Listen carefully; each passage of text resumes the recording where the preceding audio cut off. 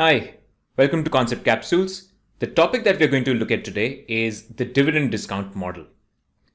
Now, this is primarily from a CFA level 1 perspective because we're going to look at the basics of the DDM, but you can also use this as a primer for CFA level 2 dividend discount model where you have an entire chapter on this topic. So let's look at what dividend discount model is all about. Now, DDM is one of the valuation methods that's used for valuing a stock. Now, in this method, what we do is we forecast what the future dividends are going to be. We also forecast what the exit value is going to be, and then we discount all of them to the time right now, which is time period 0. We can use DDM for valuing preferred stock as well as the common equity, which is the riskier version of the two. Now, for common stock, we will be looking at a 1-year holding period, 2-year holding period. We'll extend that to a multi-year holding period, and ultimately we'll extend that to an infinite year holding period where we will be looking at the Gordon growth model. So first, let's look at how to value preferred stock using DDM. Now, what is a preferred stock? How does it really work? Now, in a preferred stock, you keep getting the same amount of dividend on that particular stock forever. So if you think about it, preferred stock is pretty much like a perpetuity. So the formula is also just like any perpetuity. So preferred stock would pay you the same dividend each year. So the formula is just like a perpetuity. What is the formula for a perpetuity? That's C divided by R. C is the cash flow that you have, so that remains the same every year. R is your discounting rate. So a preferred stock value will be where you are basically discounting the same dividend every single year. This is just a perpetuity. So instead of C, we end up putting dividend because that is the preferred stock dividend is what the cash flow is in this perpetuity. Instead of the discounting rate, we use the cost of preferred equity. So DP by KP becomes the formula for the preferred stock value. Now, what are the important points to consider here? Now, first of all, remember, we're trying to value a preferred stock. That's inherently less risky compared to a common stock because you have preferential treatment when it comes to payment of dividends as well as when you are making the final liquidation payout. So it's less risky than common stock. So the discount rate that we are using should also be lesser than what we use for common equity. So the discount rate should be lower than common shares.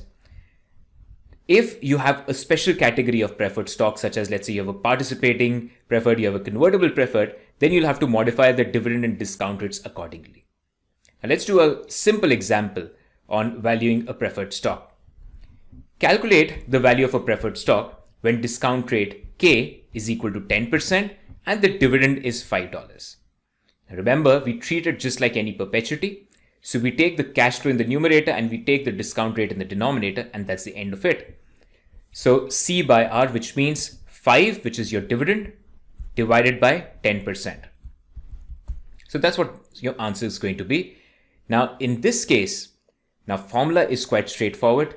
One common error that could actually happen is that instead of taking C by R, you end up taking C divided by 1 plus R because you're so used to discounting and the timeline that you forget that you're only supposed to take R because this is a perpetuity. So make sure you don't forget that. Do not do 5 divided by 1 plus 10%. It's only 5 divided by 10%.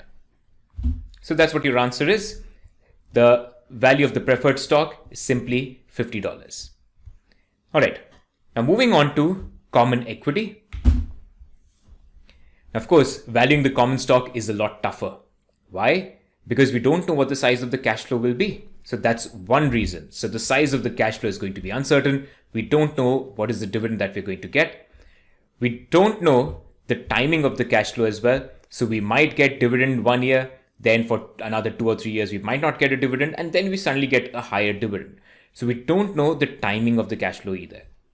Finally, we don't even know the required rate of return. We need to estimate that. So we'll typically use models such as CAPM to estimate what the required rate of return should be on common equity. Now let's start with the very basic model, which is a 1-year holding period model. And this is something that can be easily extended to 2-year, 3-year, multiple year holding period. Now 1-year holding period means that our assumption is that the investor is going to sell the share at the end of the first year. So we are only going to hold that stock for 1 year. So we receive the dividend in that time period and we exit the investment after 1 year. So what are the two things that we need? We need to know what is the dividend that we are receiving. We also need to estimate the year-end exit value. So what will be the value at which, or what will be the price at which we'll be able to sell the stock after 1 year? So that is again an estimation which you need to do. Once you've estimated this, you need to estimate what the discounting rate is going to be. And you use models such as the capital asset pricing model.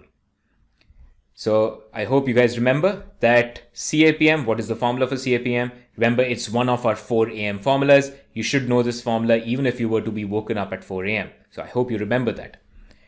The formula for CAPM was you start with RF, which is your risk-free rate of return, plus beta times expected return in the market minus the risk-free rate. So this part was your market risk premium. So that gives you the cost of equity. So that's one of the ways in which you determine the cost of equity. Of course, there are many more models available to do that. And it will be dependent upon your judgment, which one do you decide to go in for. But for now, we'll use CAPM. So for a 1 year holding period, what are the cash flows that we are looking at? We are talking about a timeline such as this. You have 0 and you have 1. We look at what is the dividend that you're going to receive. So that means D1. And we look at the year-end price. That is something that we have to estimate. That is P1. We take all of these, take both these values, and then we discount them back to time period 0. So the value is the dividend to be received divided by 1 plus KE, that's raised to power 1, plus the year-end price divided by 1 plus KE raised to power 1. So either you could do it separately or you can do it together, completely up to you. Now this is a 1 year holding period.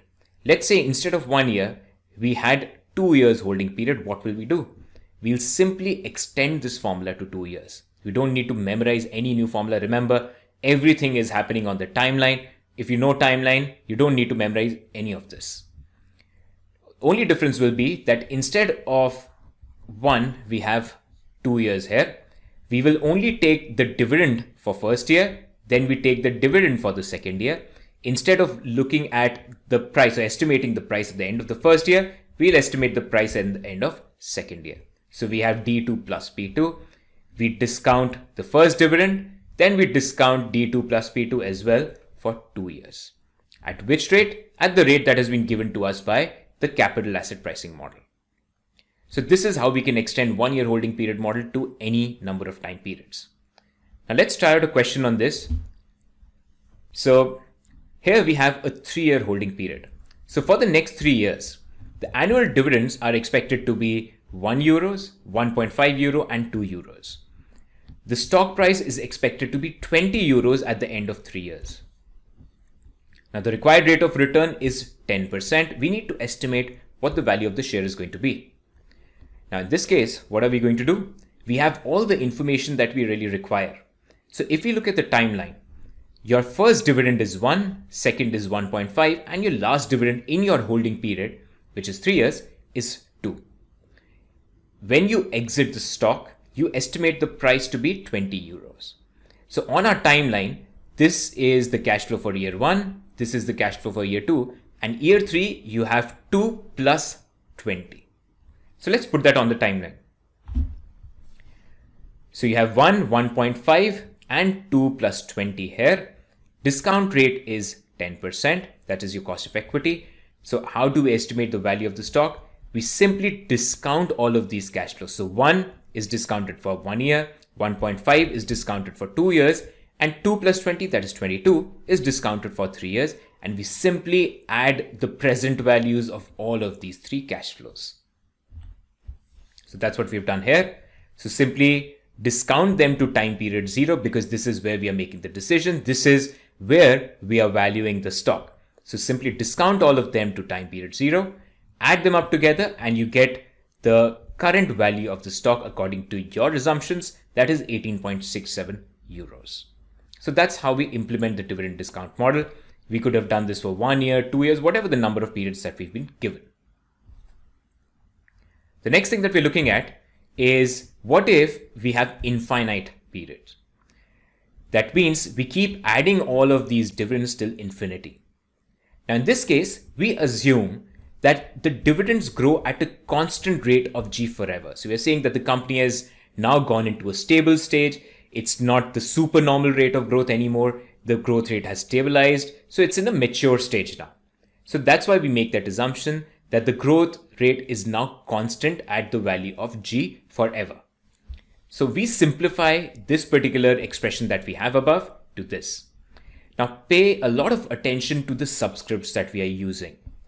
The value at time period 0 is equal to D0 into 1 plus G divided by the KE minus G. You can put it as KE. Some people like to use the notation as R, completely up to you. Now pay attention, as I said, to the subscripts. The value at time period 0 will be equal to dividend at time period 0 times 1 plus G. Now what is the point of doing this D0 into 1 plus G? Point is that we want to calculate the dividend in the next period. That is D1. So in the question, if you are given D1 directly, then use that. Don't multiply that with 1 plus G further. If D1 is given, then use it as it is. If that's not given, you would be given D0 as well as G. So do D0, just compound that for one period. So D0 into 1 plus G, that goes into your numerator. Your denominator remains the same, that is KE minus G, cost of equity minus the growth rate. The G in the numerator and the denominator is the same. You can't have two different values here, so use the same values. So either do D0 into 1 plus G, or if D1 is given, take that straight away. The most important point to remember here, and something that people get wrong quite often, so we need to focus on that, is again, look at the subscripts. The value today will require you to calculate the dividend in the next period divided by KE minus G. This formula, which is called as the constant growth model, or more popularly the GGM, which is the Gordon growth model, is something which is going to come up in your exam easily, right? So this is quite often asked in the exam. It's highly testable material. You need to know this formula. It's as important as remembering CAPM. But make sure you don't confuse the subscripts. So you need to be mindful of which time period are we talking about. So for instance, let's say if we have a situation like this, that we are told that after 10 years, the growth rate becomes constant. Then we can apply the Gordon growth model only starting from this point. When the growth rate has become constant, we cannot use it for any period before that. But let's say if the growth rate becomes constant after 10 years, then the dividend that we will need to use will be for the 11th year, because we want to calculate the value at 10 years. This is the point where we need the value. So if we want V of 10, then the dividend will be of 11. So make sure you don't forget this bit. So don't start with D10 and discount that and do basically KE minus G in the denominator. If you are using dividend of 10th period, then remember to further multiply it with G. So either take dividend of 10 into 1 plus G, or if you're given, take the dividend of the next time period and then divide it by the cost of equity minus G. So we need to pay a lot of attention to the time periods. Otherwise you'll get this wrong. Okay. We'll just try it out on a question as well, so we understand it better. So this is, as we said, what is called as the constant growth model or the Gordon growth model. So this is the important point that we were referring to. The value of the share is arrived at a time zone preceding the year for which dividend has been taken in the numerator. So if you're using D1, value will be for 0, one time period before that. We can only apply this when the growth rate becomes constant. If your growth rate is changing, then this formula cannot be used. We will go back to our previous formula where we can use different growth rates as well. We can apply this even for using for calculating the value of a preferred stock. How do we do that? The dividend for the preferred stock remains the same. That means the G will be 0. So if we set G to 0, we end up getting D1 by KE, which is exactly the formula for a perpetuity. And that's what we did for the preferred stock. Now let's look at an example to understand this. So we look at two-stage dividend discount model. Now, what does two-stage dividend discount model really mean? Two-stage means that we are assuming two different stages of growth. So for a certain number of years, the growth rate is different. After that, the growth rate becomes constant. So the current dividend D0 is $6.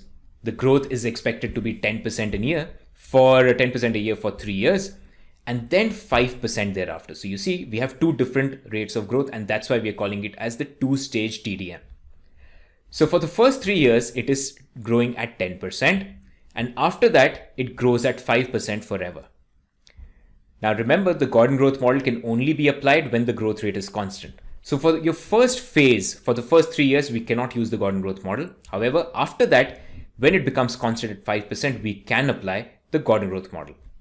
The required rate of return is 12%. We need to estimate the intrinsic value. So as always, we put everything on the timeline. So that's what your timeline is going to be. From 0 to 3, it is 10%. After that, it becomes 5% forever. Now, we know the discount rates. What we need to find out are the cash flows that we need to discount. Now, the current dividend is 6. So that is what you're getting here. Now, just to avoid confusion, we won't actually write it on the timeline so that, if you were to write it, you might mistakenly end up discounting that as well. So we just don't put it on the timeline at all. Why? Because that's your current dividend. That's something which you've already received. So you do not have to put it again because that's already something that you've received. We only discount those cash flows which we are yet to receive. But if we don't have D0, then we will not be able to calculate the other ones. So it is still required for calculation. Now D0 is 6, and we know that it is going to grow at 10% for 3 years. So we start with 6. The next one will be 6 into 1 plus 10%. Similarly, we further multiply it with 1 plus 10% and get the value here. And again, 1 plus 10%, we multiply with this value and we get the value for year 3 dividend. So this is how we will get it. So your first dividend D1 is 6 into 1.1. So that's 6.6. Similarly, we further multiply it with 1.1, basically this. That gives you your second dividend, that is 7.26. And similarly, we get the third dividend. Again, because we are growing the dividend at 10% for 3 years, it's still at 10% here, so 7.986. That is going to be your dividend in the third year. However, after this point, the dividend is going to grow at 5% forever. So this is where we can apply the Gordon growth formula. So we need to find out what the value of the stock will be at the end of year 3. How do we do that? We simply go to the Gordon growth formula. Now, if we need to calculate the value as at the end of year 3, we need to know what the dividend of year 4 will be. Because remember, D4 divided by KE minus G is what you need to do. That's your Gordon growth formula. Now, what will be the dividend of year 4? Third year dividend is 7.986. But that's the last year where the growth happens at 10%. After that, it grows at 5%. So in order to calculate D4, we will start with D3 and multiply this with 1 plus G, where G is 5%. So 7.986, which we had here, multiplied with 1.05. So that is 8.38. So your D4 is 8.38. Now, in order to calculate the value or the estimated exit value, we have to divide that by KE minus G because that's what your Gordon growth formula is. Remember, D0 into 1 plus G divided by K minus G. We have done D0 into 1 plus G here already. We need to divide it by the cost of equity minus the growth rate. Your cost of equity is 12%. Growth rate is 5. So in your denominator, you will have 12 minus 5%. So that's what you get here. 8.38 divided by 12 minus 5%, 119.79.